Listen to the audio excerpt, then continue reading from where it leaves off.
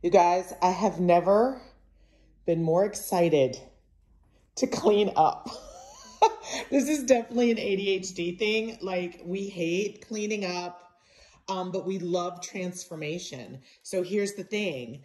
All this cleanup gets to happen with a full transformation at the end. So I'm actually excited to clean up. So these are gonna go away.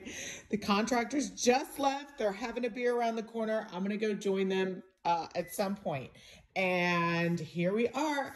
It's a mess, but I'm gonna show you the before and after. A lot of you guys were like, Sue, just stain those beautiful floors. Y'all, these are not beautiful floors. I love you, but they're not. They're just really thin coats of Luan. And y'all know me better than that. I'm not staining this stuff. We're gonna make it colorful. I cannot wait to put all this away. But first I have to clean off all the dust, right? And then look at this, you guys. Oh my God, I'm gonna paint that red, but for now, we're just gonna clean off all the dust and then put all of it, monkey, stop ruining my rug. And we're gonna put all of this stuff back away. And then let me show you this. So we got the back door in. I'm so thrilled. We got the floor level. So thrilled. We got the community forklift sink in. It's enormous, but it's perfect. It's going to be great in here. Probably not going to need this whole thing, but we're going to clean all this, sort it out. We'll figure it out. And we got all the little dividers in. The only thing we're still having trouble with is this door. That's the only problem with buying a used French door. We still have not gotten the lock to work, but we'll figure that out.